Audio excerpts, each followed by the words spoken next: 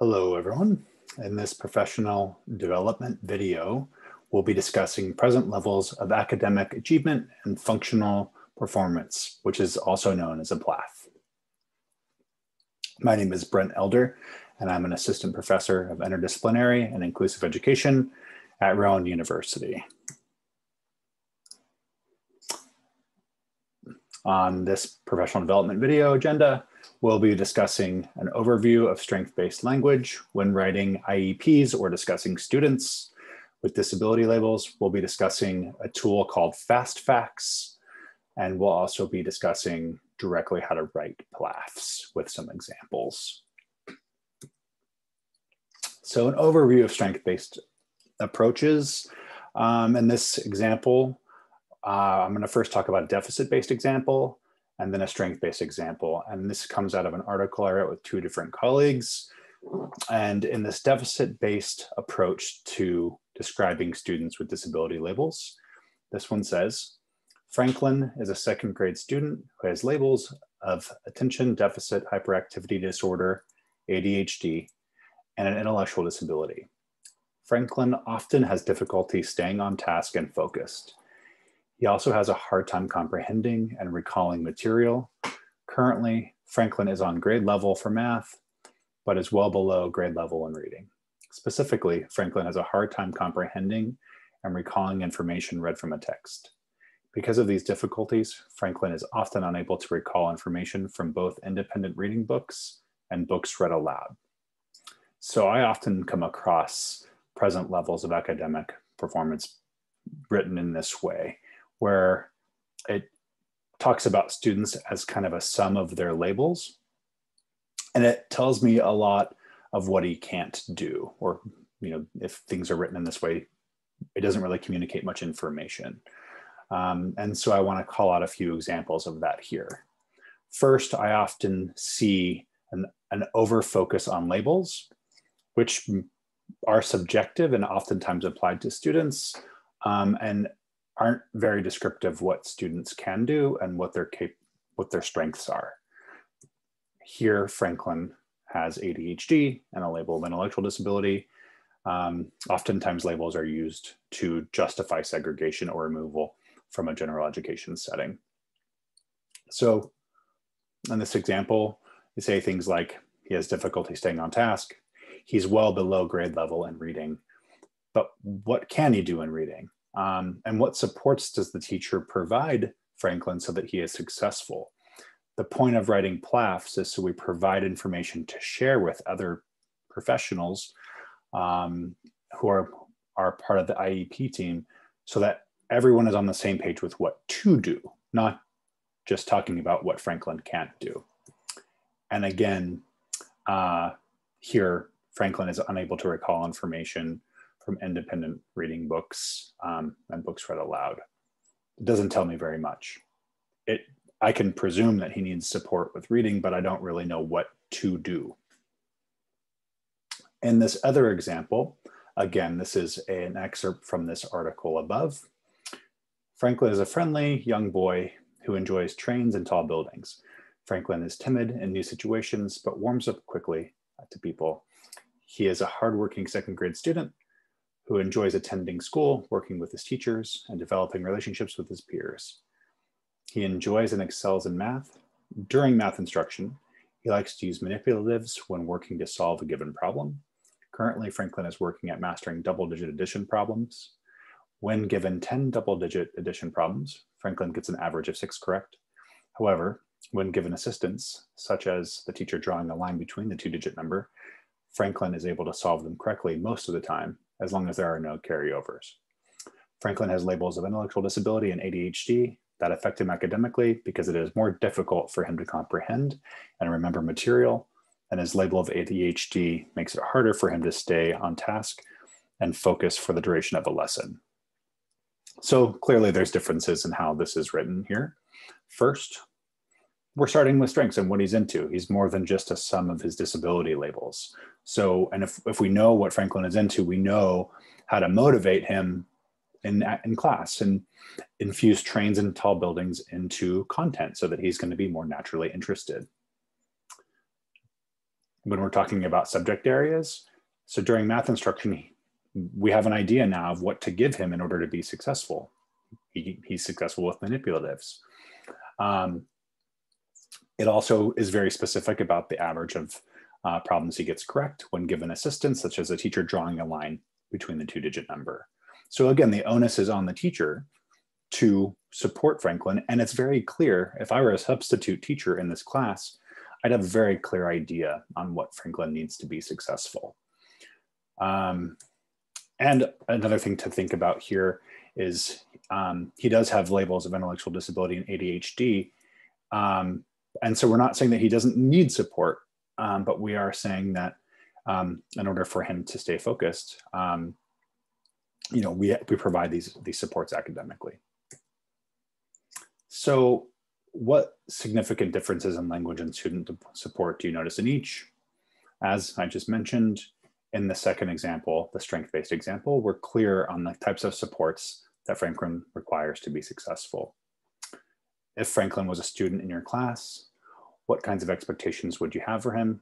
Typically, if we use a deficit-based approach to describing students, we view them more negatively and we have lower expectations. So strength-based approaches promote high expectations and student success. How would your understanding of Franklin in each situation affect how you would approach teaching him? If you received negative or deficit-based descriptions of students, it makes you more apprehensive because you don't feel like you have an understanding of what to do. And a strength-based approach flips that and does give you some tools, at least to start to get to know the students, so that you have a higher chance of success, and so do they. And what influences do you think the two approaches have on the lives of the respective students and their families? Oftentimes, parents are hit with deficit-based descriptions of their children with disabilities. And that disenchants them with the collaborative process. And oftentimes that leads to parents being detached from the IEP collaborative process. And so if we consciously shift our language into something more respectful and strength-based, parents oftentimes feel more willing to collaborate and open up and are willing to collaborate in a bit different way. And I want you to be thinking about what scenario best represents your experience at your school site. Unfortunately, my experiences as a former special ed teacher and as someone who works in a lot of schools, my experience is the deficit-based approach by far outweighs the strength-based approaches that I see. So I want to provide you with tools to think about things differently and to do things differently. This is an example of a tool called FastFacts, and this is actually from a former student of mine. And this is hyperlinked here, and you'll be provided with that as a way to access this if it's something you're interested in using. So this student here we start with the motivators at the very top here. So he's really flexible most of the time. He attaches to people.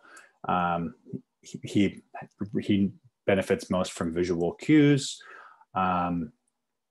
showing him pictures of things and people that he knows is really helpful for him. He has a very supportive family. Another thing to note at the very top of this FastFacts is the teacher. So you have the teacher's name and the room number. Oftentimes you might have a sub-aide or a paraprofessional who comes in at the last minute and they don't know where they're going. They don't know when their breaks are. And so I always had this as a way to communicate a lot of information in a short period of time. So then again, we have student strengths on the left and the student needs. We're not glossing over the needs, but we're also focusing on the things that the students are good at. In this case, the student is happy, flexible, uses visuals, has lots of friends, uses an iPod Touch to communicate. This was a few years ago. And the things that he needs to be successful, he needs to copy letters from a highlighted sample. He needs to use a communication device. He needs clear goals, like first do something, and then you get a break or a book or computer. And you notice here with the abilities here, it's across subject areas. So the things that the student can do in reading, in writing, in math, spelling, and so on. And the second page of this, which isn't on this slide, communicates what he does in specials like the computer lab, the library, things like that. And so that when someone, you know, a special area teacher or a new teacher in the next school year receives this information, they go, oh, I have a lot to work with here. And so if this is a format that you like, I've provided a link to a template. It's a Word doc if that is something you're comfortable working with. So I want to provide another example here. Michael is in 6th grade. He has good verbal skills and can count objects up to 30. He knows the first 15 language arts Dolch sight words and loves to look at books with colorful pictures. He is a tactile and visual learner. He likes to work in small groups. He has a label of intellectual disability and screams at and hits others when frustrated. He can be extremely disruptive in class. So I would say this is a bit better than the deficit-based example we started this with, but this could still use some work. Some things that I call attention to here are, he has good verbal skills. Okay, but what specifically is he good at? Give me a little bit more. I would like to see that unpacked a little bit more. And clearly, you know, he screams and hits others. While probably important knowledge to know, what promotes him to stay calm and to not hit others, and what promotes his success in class when he's getting frustrated. So, and when he is disruptive in class, what do we do about it, or how do we stop this from happening? And so here's an example. Michael is in 6th grade and loves video games and hanging out with his neighbors. His parent describes him as very social and always talking. He can count objects up to 30, and he benefits from the use of a calculator when completing double-digit addition and subtraction problems that require regrouping. He knows the first 15 language arts Dolch sight words and loves to look at books with colorful pictures. He is working on matching pictures to words that are on his weekly spelling list.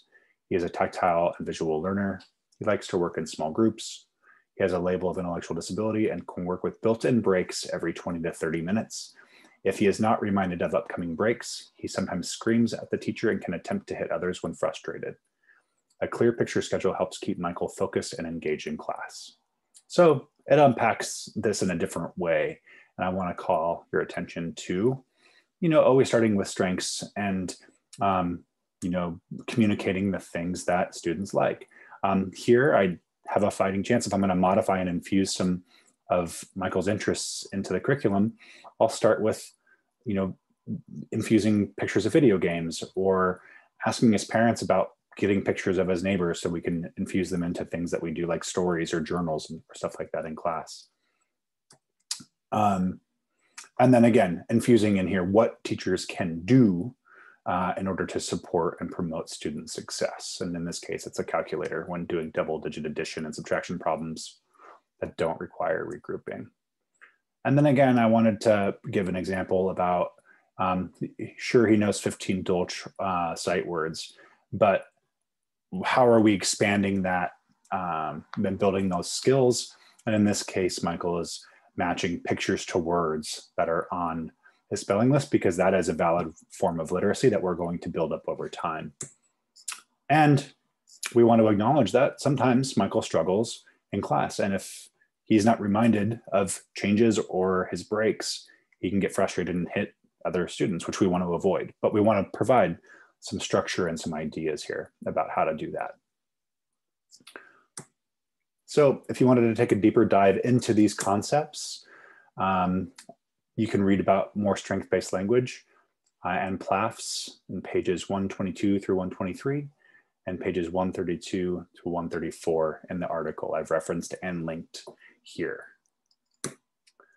This is the article reference and it's free to download. And I want to thank the LRC-South for providing me the opportunity to do this professional development video.